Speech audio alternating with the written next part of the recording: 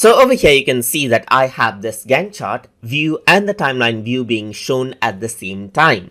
So what you can also do is you can go around and focus on the timeline itself as well. So to do that, you can go to task right here, and then you can go around onto the view drop down area, and then go around and select out timeline so that you just view the timeline right here.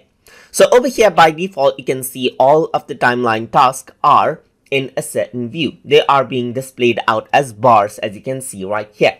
But if you want to display them as callouts, then you can do that as well. So for example, I'm going to go towards shooting, and then I'm going to go to timeline format, and I'm going to display this as callouts. So you can see that shooting actually goes around onto the top and shows as a callout.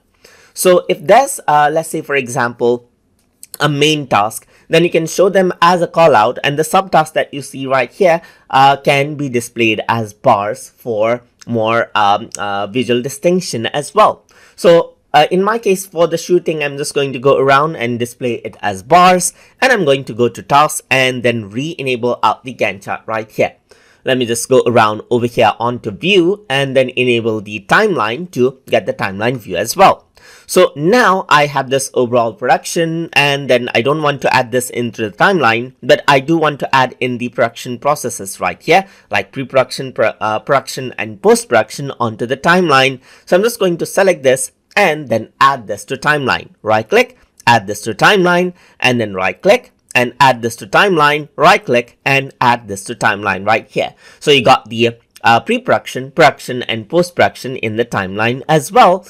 And pre-production is the main component right here, which has a brainstorming, storyline, and then script and storyboard as subtasks right here. So what I want to do is I want to turn pre-production, production and post-production as callouts. I want to display them as callouts. So I'm going to select this, and if I were to click on display as callouts, now you can see the pre-production as callout right here. Similarly, I'm going to go around and display this as callout, and then I'm going to go around and display post-production as callout as well. So now you can see a visual distinction. So you can see that this is the pre-production part right here, and these are the subtasks, as you can see right here. Then you got the production right here, which is happening right around over here, and then you got the post-production right here being displayed out as callouts, as you can see right here.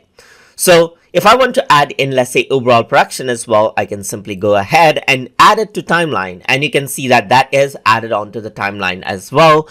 And then I'm going to go around and click on display as callouts, and then overall production is added in over there as well. But I don't want this, so I'm just going to go around and remove them from timeline, and you can see that that has been removed. And that is how you can display timeline tasks as bars or callouts as per how you like inside of Microsoft Project. So hope you guys learned something as always. And as always, please like, comment, share, and subscribe.